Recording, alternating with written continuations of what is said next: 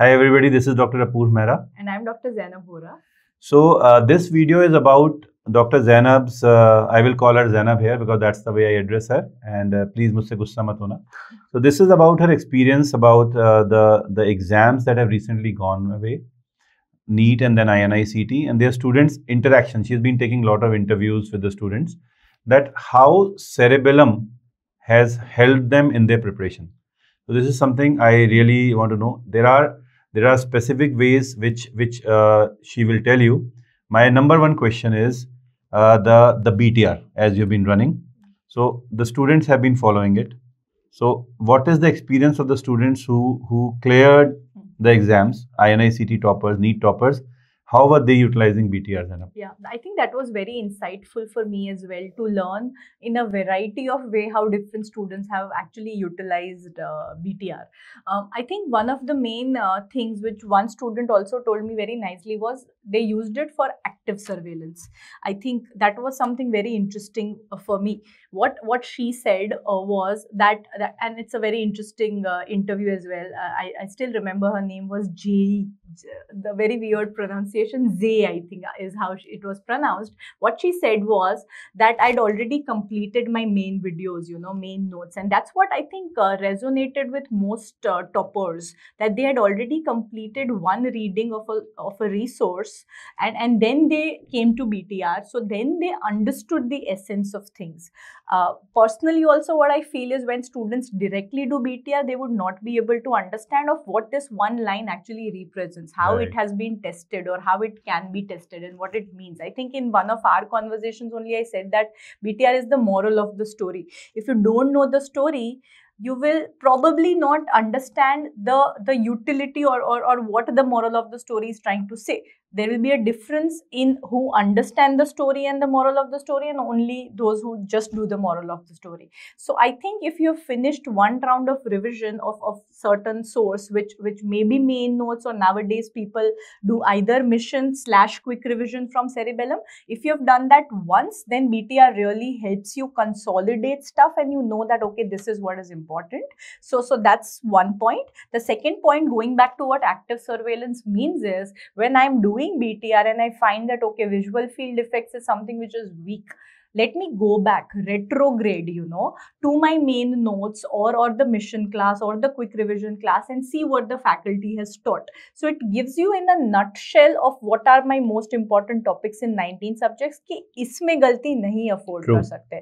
That is what everybody said. Few of them have completed it 5 to 6 times by the time the exam came. This time, thanks to postponements, you had 1 or 2 rounds extra, but 4 to 5 times you will need to review it in order to master it. So you have to master BTR such that इसमें से question आया वो गलत आप afford नहीं कर सकते given the competition currently, so that is what it is. And you find out topics, it gives you a bird's eye view कि ये subject में इतना important है, उसमें से find करो कि मुझे यहाँ problem हो रही है, and these are important topics with PYQs जहाँ पे maybe I need to go more in depth. Find out those areas and do retrograde learning.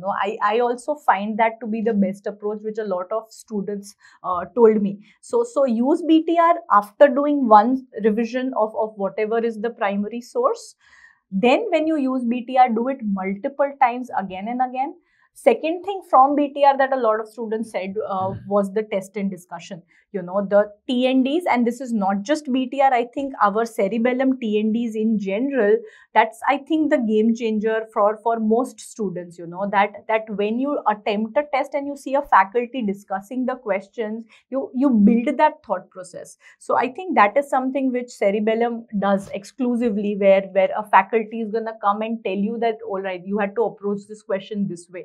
So I think there is no replacement for that, that's how you're going to develop the skill of MCQ solving, and that's the most important skill at the end of it. So both BTR tests and our subject-wise mission plan ENDs, I think that is something which was a very, very important thing, which almost every student mentioned in the interviews. So make the most of these, give every single END which is there and attend the discussions. Even if you do it recorded, make it a point that you're seeing them. Don't take it for granted कि हम ऐसे answer देखें. देख लेते हैं, because you have to learn those topics as well, and with faculty they cover it very seamlessly. मतलब अगर मुझे एक क्वेश्चन का आंसर बताना है, साथ साथ वो टॉपिक हो जाता है, right? So that is something which was one of the things. And I think late night PYQ marathon, every student has mentioned, you know, कि by the time, you know, we are tired, अब हमसे कुछ और पढ़ाई नहीं हो पाएगी. This is something which is very handy, you know. If I was in their position, that's something I would utilize, you know, very, very well as well. That रात को सोने से पहले 50 MCQ है, solve कर लो, you know, it's a one set of the exam, do it, and that gives you a checklist as well कि okay ये questions हैं, and you find out topics, and this is what I would do in fact for PYQ marathon is okay 5 questions थे जिनके answer नहीं आते थे, tomorrow morning first thing I have to do is finish those 5 topics. True. So साथ साथ daily imagine we are completing 50 MCQs which are not just PYQs, they are PYTs, you know. So that's what we keep saying कि यही चीजें आने वाली है फिर से. So you got to master it, and this gives you a very easy way, you know, to review it. You are done passively, कुछ नहीं करना है रात को कुछ देखने से पहले, like Insta reel से better है just solve that one set and then do those MCQs very passively. Also, even if you do थक गए हैं, passively कर रहे हैं as a checklist, finish it. I think that is something which was a big hit amongst all of the students which I interviewed. So I'll summarize. Yeah. Read the main notes or the main videos. And if you are somebody who's not able to do it on their own, sit in front of the Cerebellum in the evenings for the mission programs. That's how you should start. Then go through BTR multiple times. That each line which will be difficult for you to, if you go without anything else, will become easier. While you're doing it, there will be areas you will not be able to understand. Do not hesitate to open up the sections where you will find information or do some questions on the same topic. It is an MCQ exam. That art and craft should be with you. So T&Ds are very, very important for that. During the low efficiency hours, you know, there will be a late night PYQ popping up for you to, you know, sleep with some new things which you don't know, or some older MCQs which you know but you have started forgetting. And then while you are going and walking towards the final age, do the marathon. And as many people did, Zainab, they would just go through the BTR book and flip over the pages in the last day. Or the choti copy, as we are giving with this next edition, they have made their own choti copy, or the BTR book. They will always turn and see all the images. So these are different features covered. And I will like to tell you one thing, right, which I realize listening to the interviews, which Dr. Zainab took, Dr. Praveen, the Universe Boss took, or Goga Bhai took, or Vivek sir took, or Sparsh took. In all these interviews, what I realize is there were 2-3 constant things which students did mention. The mission classes, the BTR, and the late night PYQs. This is something they all mentioned. And the students who were feeling that they might choke at the end, they did mention about the marathon. Right? Yeah, so I think the Cerebellum is trying to make a difference in the results. It is making 2 differences, what I feel. Those students who were very, very back, then they were not able to think that there's a way how to revise. It is giving a solution to come ahead. Those who were in the middle ranks, their ranks are improving. And those who were already at the top, their ranks are getting consolidated.